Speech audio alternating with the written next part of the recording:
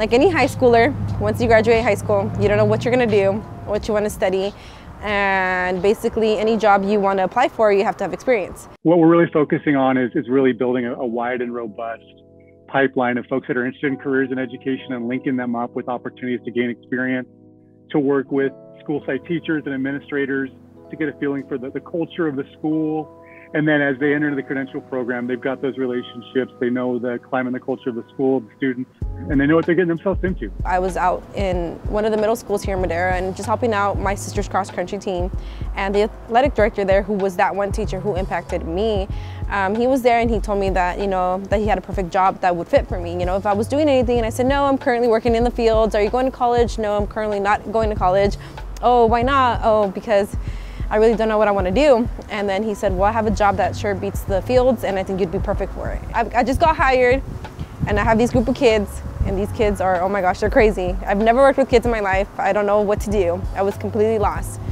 But as the time went by, I was able to realize that my job was more than a job, and it was actually it was so impactful.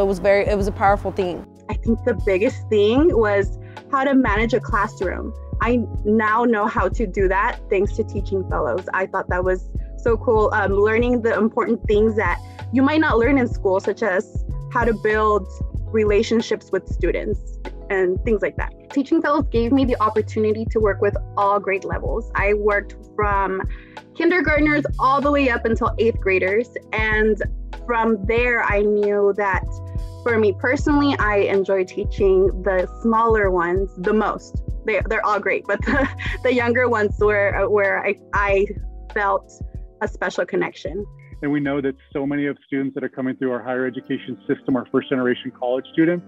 And some of those structural barriers make it very difficult for them to be able to get through college and make it into credential programs. I myself even went to the fields and worked, and I think it's an awesome opportunity for also these parents to see, that there's more even for their kids, because I will get parents that even say how were you able to apply, or how did you start working for the school?